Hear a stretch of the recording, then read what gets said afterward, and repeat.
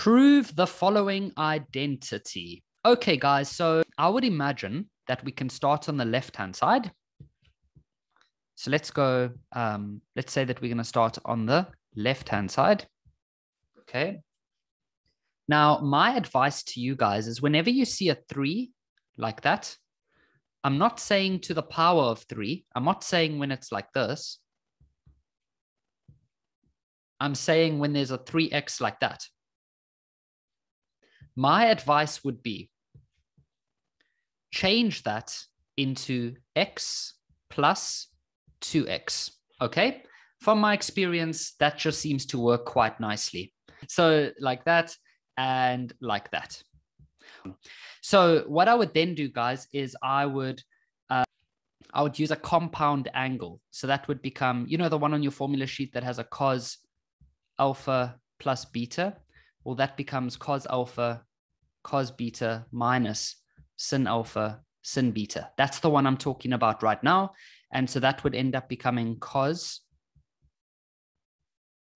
minus sin 2x, sin x over cos x. Right.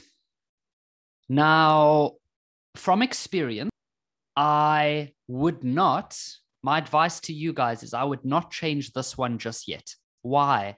The reason is that that one can turn into 3 different options. And if you play around with that and you choose the incorrect one, it can end up causing you a lot of wasted time. So we leave that one as long as we can. Okay. So we're just going to leave that one for now. This one, however, if you look on your formula sheet, that is a double angle. And the nice thing about that one is that it can only become one thing. And so we're always going to change that one into 2 sin x cos x. And then there's still a sin x over here.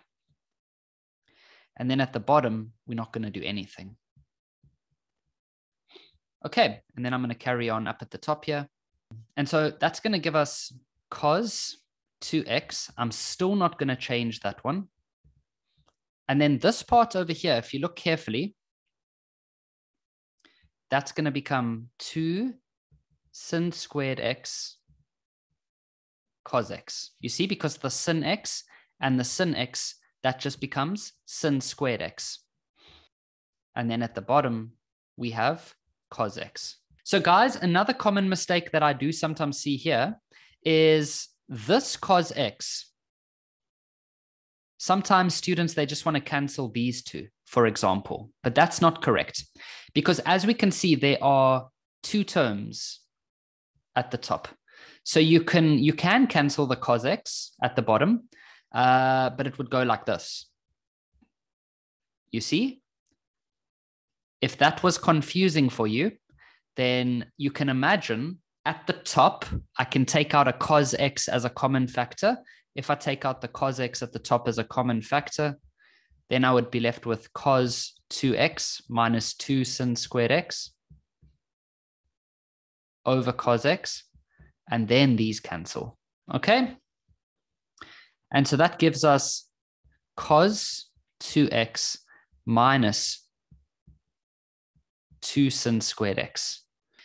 And so what I think we can do now, guys, is if you look at this part here, that part over there, or actually to make life a bit easier for you guys, there's an interesting thing happening here. This thing over here is on your formula sheet somewhere. On your formula sheet, if you look carefully, there is a double angle formula for cos, which goes like this.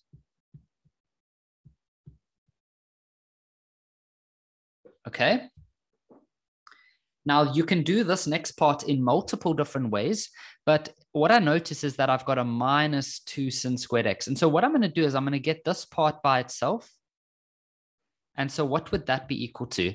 Well, that will be equal to cos 2 alpha minus 1 equals to minus 2 sin squared alpha. And so what that means is that I can replace this. I can replace that part with cos 2 alpha minus 1. Cos 2 alpha minus 1. So it's going to become cos 2 x plus cos 2x minus 1.